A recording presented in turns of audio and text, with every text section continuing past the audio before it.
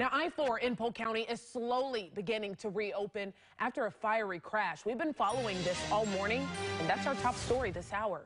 A tractor trailer overturned in Polk City, and it just caught on fire. Traffic backed up for miles going in both directions, and now we are starting to see a little bit of a difference outside. We're going to check in with On Your Side, Xavier Harris, live on the scene. You've been there for several hours, Xavier. What's going on now?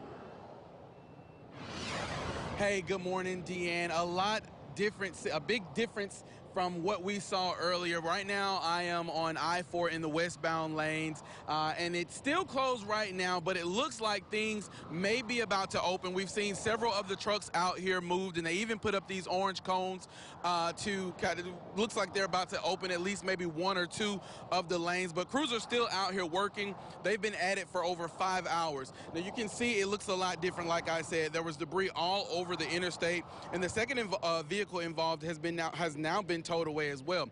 But the big issue is this semi-truck you can see here. Crews have been working to get that out, and something that we learned as we moved a little bit closer, inside this truck, it looks like whole chickens on the inside. But here's what the scene looked like earlier this morning. You can see the white vehicle. It was involved. It was completely mangled up. Half of the car was gone. And we're told FHP says the call came in at about 3:30 this morning of an overturned semi-truck that was on fire. Now, this had the west and eastbound lanes shut down, but the eastbound lanes are now open and moving steady. Now, we know 2 people were hurt in this crash, both taken to the hospital, one seriously injured.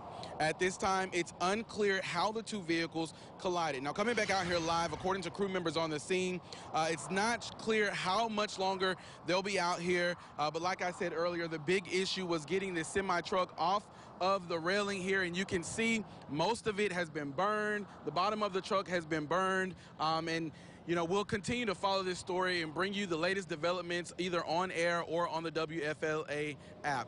This morning we're live in Polk County. I'm Xavier Harris, 8 on your side. Gosh, I-4 westbound still closed, y'all. And I mean, just check this out. This is how serious this Polk City crash was. Take a look at your screens.